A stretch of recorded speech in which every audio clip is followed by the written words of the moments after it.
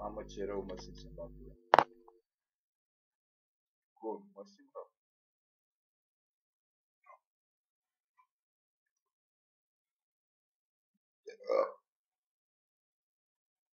Iar mă uitam în reluare la Antena 3, iar dă babaia. Și cu moșulețile. Bă, cred că s-a gândit în alea de la bancă, gata, eu trebuie să le explic lui moșulețului dacă se uită la... Nu cred că are la internet acolo, la alea ale lui. Și ăla știe să scrie cărți, dar pula mea, dracu cu cărți. Îl pui pe moșulețului să învețe calculatoarele, așa. Cere omului pula mea și poate da, nu dileală la cap. Și omul e destul de lucid, așa știi.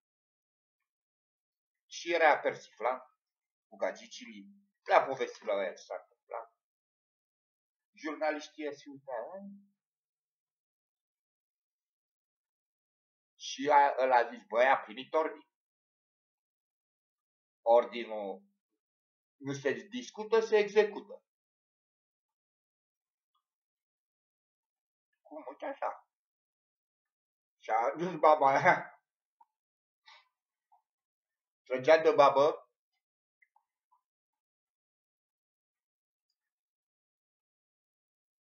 O femeie de-aia. Tot așa, se rugă. Mai știe așa ceva redundant în cap. Cum? Tremurează din guriște, da? Nu zic dacă nu zice nimic. Deci mai are ceva viață în ea, băbăuciunea. Să-ți dai seama, să-i duragă numai la Dumnezeu. Ăia erau oameni simpli, de la țară. Cred că s-a gândit pe principiul, ca să explic la moșulețului, sau la alți moși de ăștia. S-a gândit pe principiul la unchiul meu, că făcea mișto de părinții lui. Era Caterin Costos. Îi zicea lui tataia, dar ăștia știau de glumă. Băi, eu vă iau pe voi când o să fiți bojoros și muriți. Dar săracul a murit el.